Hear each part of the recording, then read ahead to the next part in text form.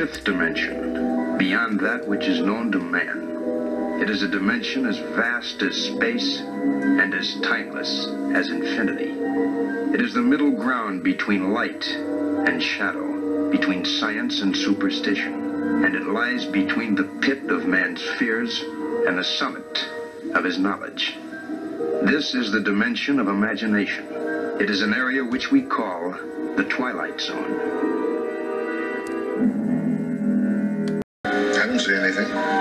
Something glittered. We're past it now. Well, we went over a lake, you know. I know, sir. It wasn't that. Okay, we'll have a look. Well, it was probably the lake.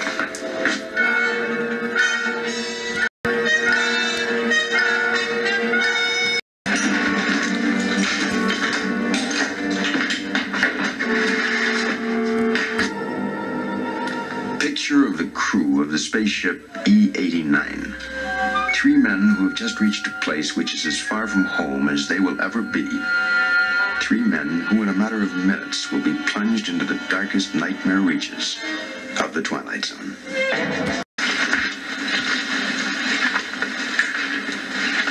Looks like one of our ships, doesn't it? Don't jump to conclusions. It is one of our ships. How could it get this far off course?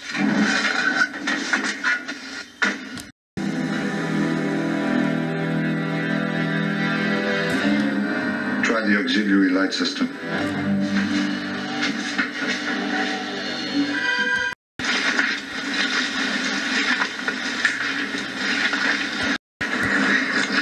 Oh, baby, is it you? What's wrong, Daddy? Nothing, I need nothing. Was that your mother you were calling to just now? Was it, honey? Yes, Daddy. You know. Ted, well, you startled me bursting out of the bushes like that.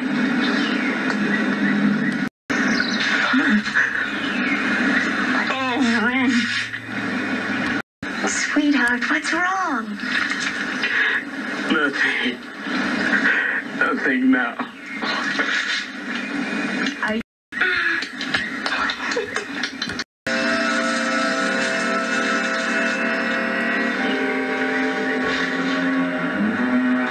Let's go, Mason. Ted, why is he here? Get out of here. I said let's go. No!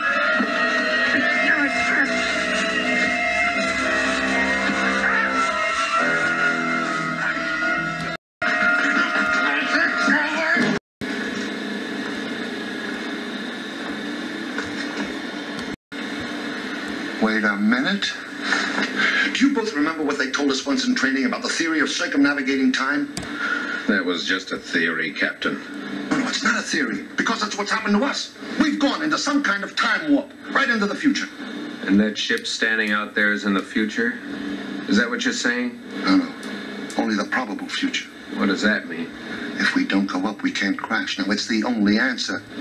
It's easy enough for you to decide, Captain. Now, what does that mean? You've got no one waiting for you back on Earth. I made my decision. I was wrong. It has nothing to do with circumnavigating time. Remember what you thought before you saw that ship over there? Alien contact, that's what you thought. Well, that's exactly what's happened to us. That is not our ship. Those are not our bodies. We've been tricked. By who? By whoever it is that lives on this planet and doesn't want anyone else to live here. We haven't been able to see them, but there are aliens here. How can they keep their planet from being colonized? By mind control. What's going to prove it isn't there, Paul? Going up. All the way back to Earth. Proving there's nothing keeping us here but deluded fear. All right. Here we go.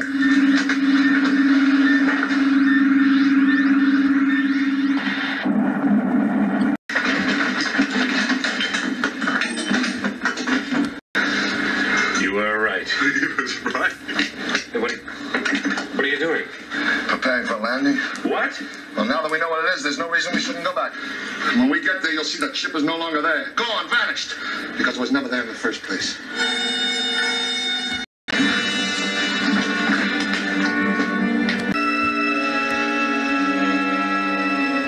Stop fighting it, Captain. You're all out of explanations. There's only one left and you know it. No. Accept it, Captain. No. We're dead, Paul. Let us die. We're going to go over it again. Do you hear? We're going to go over it again. Captain. Something glittered down there. I don't see anything. Picture of a man who will not see anything he does not choose to see, including his own death. A man with such indomitable will that even the two men beneath his command are not allowed to see the truth. Which truth is that they are no longer among the living. Picture of a latter-day Flying Dutchman sailing into the Twilight Zone.